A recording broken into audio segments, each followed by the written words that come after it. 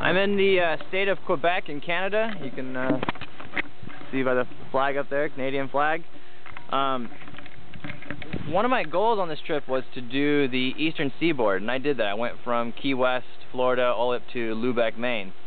And then I thought another neat goal would be to go to the very, very top, the most geographically farthest point north on Maine. And it happens to be this tiny little little village speck of land right there. This is Escort Station. There's a little bridge here, footbridge that connects it. There's no paved road to get to this from the American side. In fact, I think actually the international border supposedly goes right through the middle of some of these homes. Now, technically it's still the United States, and there is a port of entry down a little further ways down the road, but because the village has been here before the countries probably were even here, that there's not really a checkpoint for people to walk back and forth here between their homes and the rest of the entire town that lies behind me. But this is it. That's the northernmost point of Maine. I could probably ride across here. It doesn't look like there's much over there. A little bench and probably a sign.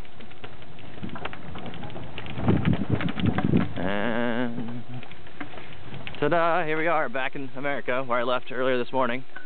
And let's see, down the road.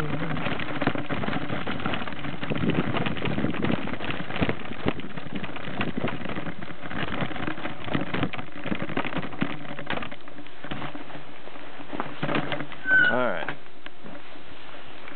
And let's see, here's the boundary line actually.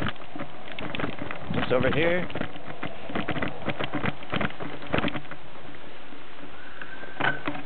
There you go, there's the actual boundary marker.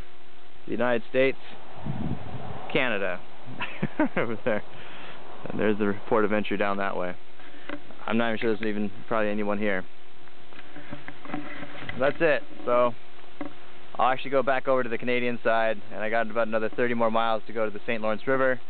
I'll camp there tonight, and then tomorrow I have about 100 more miles to go into the city of Quebec, and I'll be done. That'll be 67 days, about 2,900 miles, and I'm looking forward to it. I'm really, really tired. Really tired. So the wind's just been fighting me all day yesterday. A lot of climbing, and it's really cold.